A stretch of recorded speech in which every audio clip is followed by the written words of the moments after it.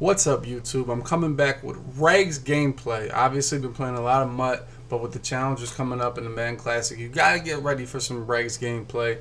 And here I'm bringing my Philadelphia Eagles on the field against the Jacksonville Jaguars. This is actually a game on Saloon. It wasn't streamed. That's why there's no camera, no overlay, no anything. I'm actually in New Orleans offense. You can get this ebook now at MaddenTurf.com. There's a link in the description. Also, please hit the sub, hit the like if you enjoyed this video. I'll drop the next gameplay at 200 likes. And let me know if you think Regs is something we should show more on YouTube. I know the Madden Classic is right down the corner, so anybody that wants to compete needs to go ahead and start getting some Regs all Madden games in. And I'll tell you, it plays a lot differently. Everybody's a lot faster. Things happen a lot faster. The block shit is better, and you know, everything over the field. The corners are just, you got 95 speed players, and there's nothing even close to that. And it definitely has a difference. Here we go, Alshon Jeffrey frying Jalen Ramsey there on the comeback route. I mean, the Eagles, the wide receivers aren't that fast, but dude, they catch everything. And that's what I love about them. As you see there, there's Alshon Jeffrey with a big catch. Mike Wallace holding on to a ball in traffic. He played good defense right there. We're able to go to another key player on the team, Zach Ertz. I mean, you talk about catching everything. He is an animal on Madden, on Regs. So I really like how the Eagles are playing. That time I get my run blown up there by Telvin Smith. Good user by this guy. Get here to third down. Try to throw the ball over here to Nelson Aguilar. Swatted away by Miles Jack. And here we go, Alshon Jeffrey frying Ramsey, eating the hit stick, getting in the end zone. That's just a slant route to Alshon Jeffrey, one-on-one with Jalen Ramsey. Absolutely fried him. Scored me a big touchdown to start the drive. Here he goes, pressure in his face, overthrow, and the best safety in the NFL. Malcolm Jenkins comes up with a huge play. Doesn't have, you know, the fleet of foot to go ahead and run the ball back, but a great pick on the first drive. First play of the game, I get a pick. That's a big deal. Here we go. Once again, we hit Alshon Jeffrey. Another great play by him. He's just coming up big for me. Here we go, Jay Ajayi, who should be a first-round pick in fantasy this year. Gonna have a huge year, Jay Ajayi. Right here, I'm definitely boxed, and Calais Campbell finally got to me. I had plenty of time, especially for Regs all Madden. Go ahead, hit a draw underneath. I got to stop, so we're going to use a little bit of clock. Try to shorten the game up after you get a possession stop. And up, Calais Campbell got me that time. Thought I had a little curl route I could have thrown there, but took the sack. It's okay. Took it to the 2-minute warning. Kicked my field goal. Go up 2 possessions. That's always good. And we'll see what he got to do. Pick his first play. So I feel fine on offense. Here you go. Good throw by him. He knew I'm not going to give up the big play. I'm going to go ahead and let him hit it underneath to Shark, probably the best wide receiver in the game right now. I'm still learning about shark questions. That's my Alexa. Try asking tell me a shark fact to learn more about them. She wants to know shark facts because Shark is the best wide receiver and she wants to know shark facts. Here he goes. He gets an overthrow. He has Corey Grant in the slot, and then hit with TJ Yeldon. This pissed me off. 3rd and 10. First of all, he should have dropped it, but then he catches the ball and gets extra yards. Just killer. Hits a wheel route there. Ronald Darby takes down Sidney Moncrief. Jeez, I'm old. There we go. Should have been a pick right there. Sidney Jones drops the pick, so now I should have had a turnover. Here goes again, 3rd down. He just fires the ball into 16 people and catches it. Oh, he dropped it. Well, it should have been a pick again, and him getting no points, and he's able to actually go ahead and get 3, make it a 1-possession game. Start the second half. I'm kicking off, up 10 points, feeling good. I feel like he should turn the ball over every other pass. Right here, we can run him down with Gruger Hill. He's actually probably one of the best linebackers in Regs because he's so fast, pretty much like a DB out there. Here goes again. I don't know what he's doing, running away from Brandon Graham. Brandon Graham goes and gets it on Regs. Here we go again, throws it in the middle of the field to Corey Grant, the 50 overall running back, catches it in front of Rodney McLeod. I need a drop right there. Here he throws it up to Shark. I told you Shark is the best wide receiver in the game. You want to know Shark facts? Play with DJ Shark. He's a goon. This time Leonard Fournette gets perfect blocking into the end zone. Like, just give me 1 turnover, man. I feel like he wants to turn the ball over. I'm going to get my turnover before the game's over. Here we go, Sproles. For some reason, Madden has him at 83 speed. I mean, I don't know who makes the ratings why he has 83 speed, but Sproles is the worst kick returner to have. Telvin Smith fighting off a block there with Calais to make a good stop on the draw there.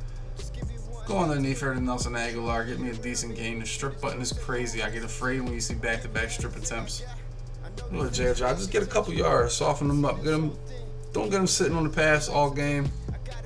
Here I get lurked. DJ Hayden in a hard flat jumped and picked me off like that. That made me uneasy when that happened. I was disappointed in myself, but I felt like I made the right read. DJ Hayden just jumped and picked it off. So loop underneath and Shark holds on to it. Shark weak. They go verticals. He throws underneath, and Malcolm Jenkins swats at the air and lets him get a first down on 3rd and 7. Unbelievable here. Here we go, TJ Yeldon. Good job right there by, I think that's Brandon Graham or Michael Bennett making a play. Underneath, Ronald Darby drops a pick. I mean, that quick twitch he had right there, I'm not mad because he played that unreal, and that's something that would never happen in MUT because the players are too slow. 3rd and 9, he scrambles with Bortles. Just devastating right there. Able to stop the run with Jordan Hicks. 2nd and 13. I'm going to get my turnover here, boys. Throws a nice little curl over here to who else? Shark. Big hit stick by Malcolm Jenkins. Get him to a 3rd and short. What I do here, the clock is really running, and it's a tie game. 40-second play clock is huge. I mean, the clock is a big deal right now. If he gets this first down, it's obviously going to take it to the 2-minute warning. I want to give him the first down before the 2-minute warning. That way I can save myself a timeout because I'm going to need the ball back. So what I try to do here is I try to go off sides. I made it too obvious. I should have just put it on aggressive and maybe, you know, fake hiked or jumped off sides. But I wanted to give him the first down so he couldn't run more clock. But he declined the penalty, so I said, okay, you know, right now, defensively, I have to be super aggressive because if I'm not super aggressive, he can easily milk this whole game and kick this field goal. So I really just want more time when I get the ball back, especially with the Eagles. So I'm going to go ahead. He motions over here, and I man this guy up. We're a little cross, man. 2 people on that guy in motion over, so I'll just blitz him too. I got to guard the running back out of the backfield. That's the only person. So I shoot to the running back, can't throw that, and he gets sacked. Huge play by him.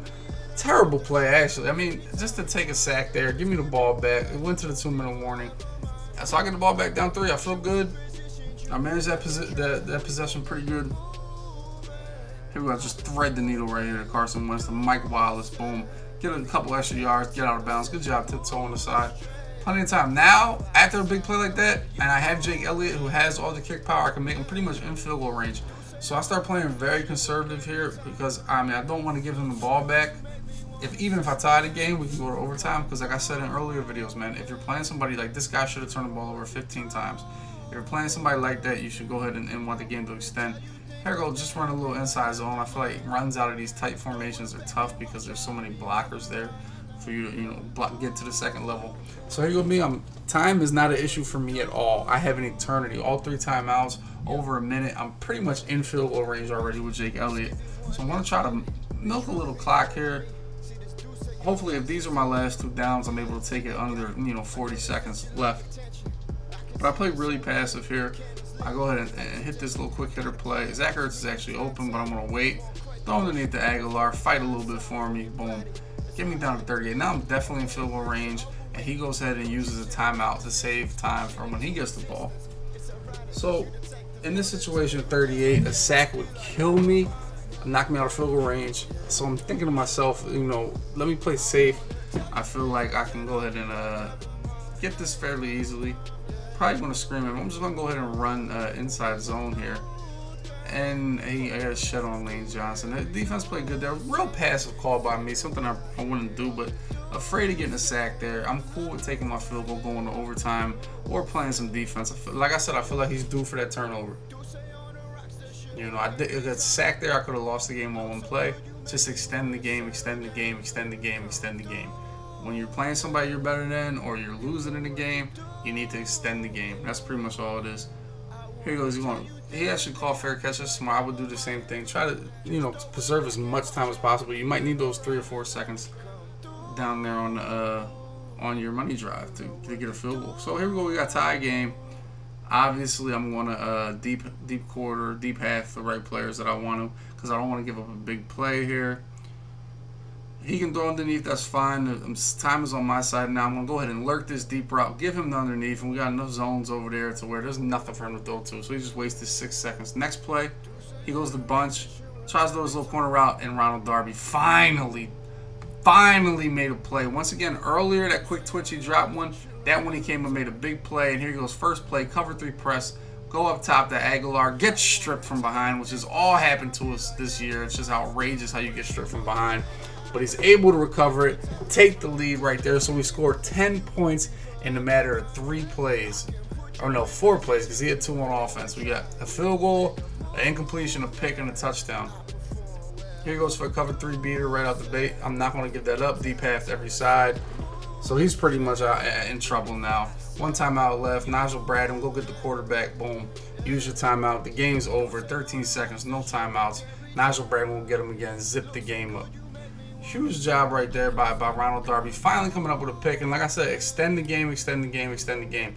Especially when you're playing somebody that should have done 15 picks by now.